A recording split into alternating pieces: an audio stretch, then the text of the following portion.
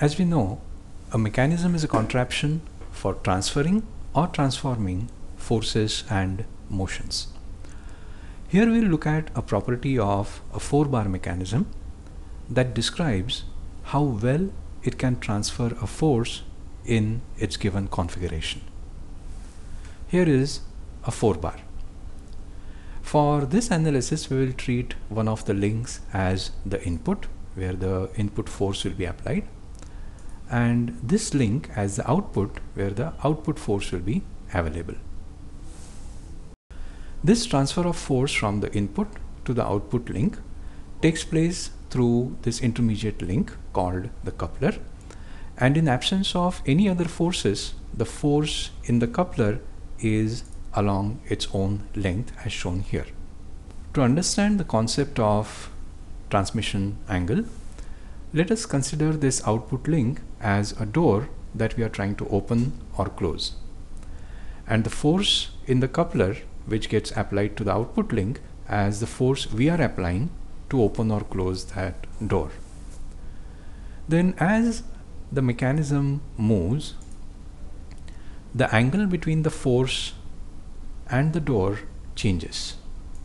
Now think of which is the best way of applying this force. Is this a good way of opening a door, or is this a better way of doing that? The angle between this force which acts along the coupler and the output link captures this ease with which we can overcome the load at the output. This angle is called the transmission angle. The closer it gets to 90 degrees, the more effective is the force we apply. Lastly, let us take a look at two extreme situations or extreme values of transmission angle. Here are the two configurations. In both configurations, the mechanism has assumed a shape of a triangle. Okay. As you know, in a triangle, angle is maximum when the opposite side is maximum. So when these two links AD and AB come one next to the other, the opposite side becomes maximum, giving us the maximum transmission angle. And when these two sides overlap, thereby subtracting their length, okay, the opposite side is minimum and the angle also becomes minimum.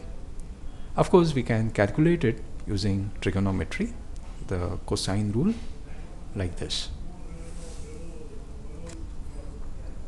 So throughout its cycle, the transmission angle of the mechanism would vary between these two limits, and it tells us about how well the mechanism will be transferring forces as the crank makes one complete revolution over here.